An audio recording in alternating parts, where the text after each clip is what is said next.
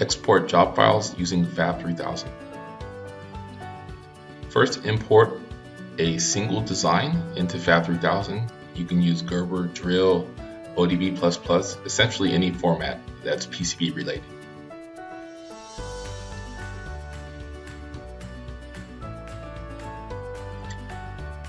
Next, we'll want to make sure that all the layer types are defined.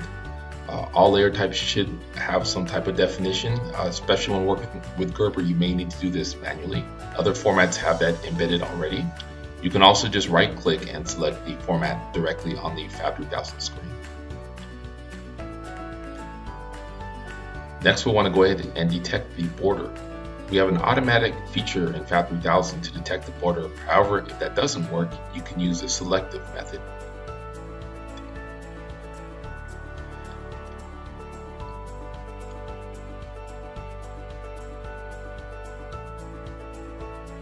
This is an optional step to assign the origin. It's usually easier to have the origin at the bottom left of the design, but again, this is not necessary.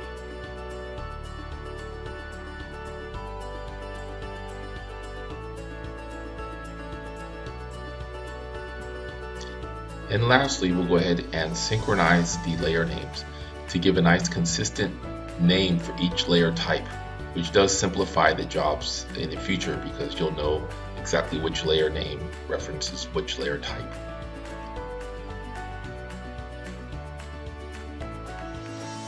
Alright, let's go ahead now and export the job file. And this will be an individual file that can be saved directly in your folder.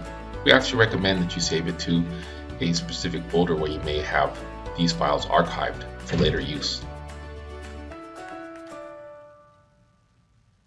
You'll see the existence of the job file with a .job extension. Now we're going to go ahead and perform these exact same steps, however, on just another design, just to show you the nature of pretty much the steps that are required for each design to archive and correctly save job file.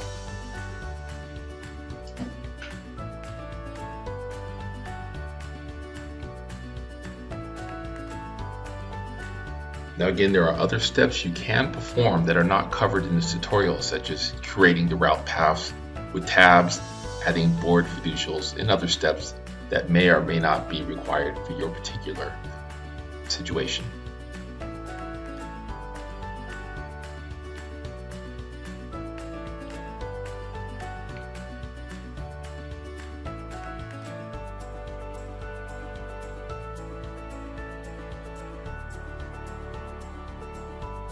At this point, we're going to go ahead and save this second job as board 4 test and place it in the same folder as the original job we created. Now we're going to go ahead and show in a different case the advantage of having job files by loading various job files into our design and then creating a panel. You can select unlimited job files here, so it's not something you have to do one at a time. You can select multiple job files. Now we're ready to go to the panel wizard and let's create a panel. If you already have a panel set up saved, you can use that also, which we'll do here.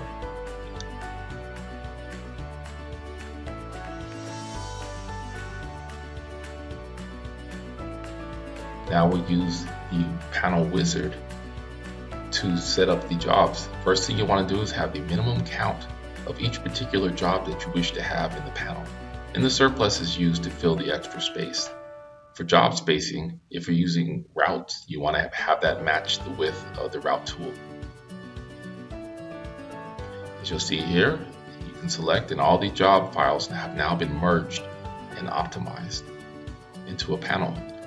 We use a finish panel to finalize the panel, such as adding venting, fiducials, and the other essential features.